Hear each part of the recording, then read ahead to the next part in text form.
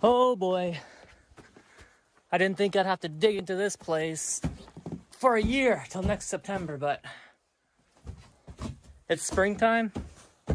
Well, it's March, and we found some geese. So, here we go again. What could I say? I'm addicted.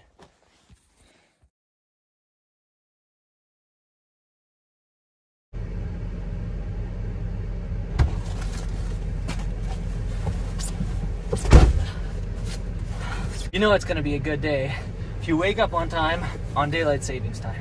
Clocks went forward, and I'm not late. Do I look tired? Do I sound tired?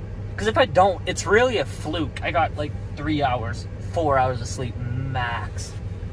But we gotta drive an hour to meet the guys. It's not 4 o'clock, it's 5 o'clock.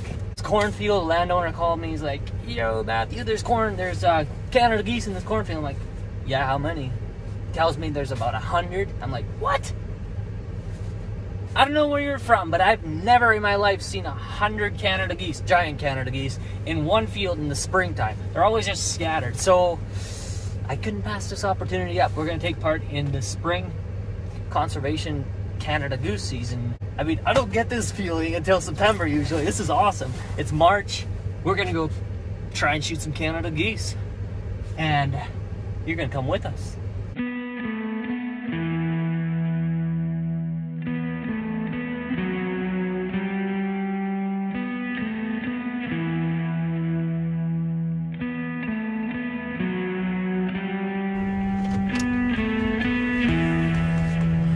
Well, we have arrived at the cornfield, but the guys aren't here yet, so we're gonna hang out and wait a few minutes.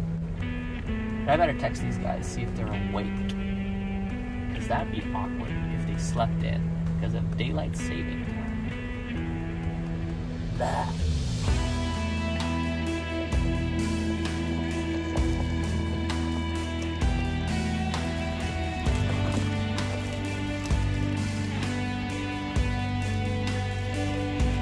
Yeah. To the southeast? Yeah, you're now outside of the northeast. So it might hit it a little bit more. That should be good for mine.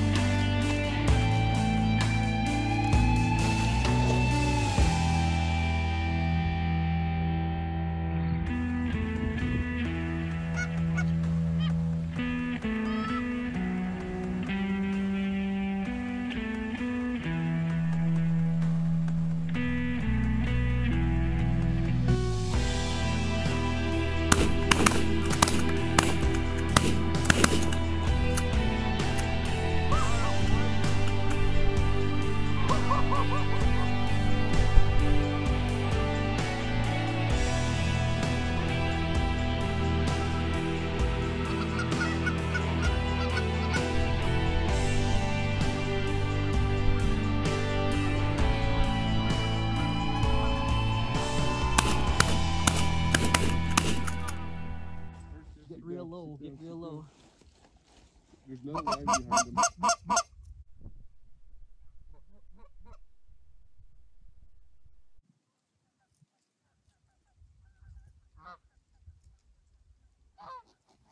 Kill him, kill him.